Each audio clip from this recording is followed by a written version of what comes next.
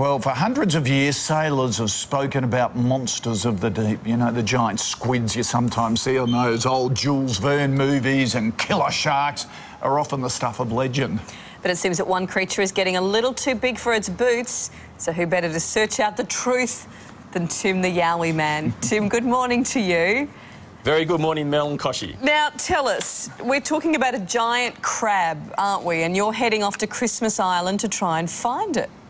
That's right. I was sent a photograph of what appears to be the biggest robber crab I've ever seen in my life, crawling over a garbage bin on the remote Australian territory in the middle of the Indian Ocean. So if it is in fact a genuine photograph, which I have no reason to believe it's not, it will be the biggest specimen of any land crab on the planet. So I'm heading over to try and document it.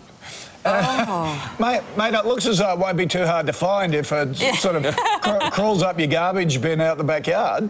Well, it will actually be quite difficult because Christmas Island is predominantly covered in rainforest, jungle. And so what I'll be doing is I'm marking the island in little plots, and I'm going to be literally crawling through the jungle trying to find this giant crab. And it's not going to be easy because there's a heck of a lot of other crabs on the island. In fact, 21 species on the island, including 3 that exist nowhere else on planet Earth. So you have to like a little tape measure. No, you're too small. You go back. No, you're too small. Well, it will need to be a big tape measure, Mel, because if that photo's any indication, the leg span there could be up to almost 2 metres. It's going to be one heck of a big crab if I can actually locate it. Wow. And what are you going to do if you find it?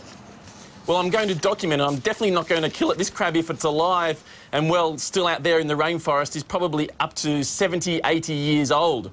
So I'll be tracking it down, documenting it, photographing it, getting evidence that it does exist, and then saying, look, here on Christmas Island, in Australian territory, the Galapagos of the Indian, here we have the biggest land crab on planet Earth. Are they aggressive? Because those nippers look pretty dangerous. Well, those nippers can be aggressive, and in fact, the front 2 legs can actually lift up to 30 kilograms in weight. And if they grab hold of your arm, it's very difficult to get rid of them. And the only way you can get rid of them, you'll probably like this one, Koshi, is to try and turn it over and give it a little tickle on the abdomen. Oh. He likes that. OK. Tim, good luck. Interesting. Let us know how you go. Obviously, if you find it, give us a bell and send photos. We'll talk to you soon. I will. Thank you very much. All right, good luck, anyone Tim. can find it. Imagine that on your seafood platter.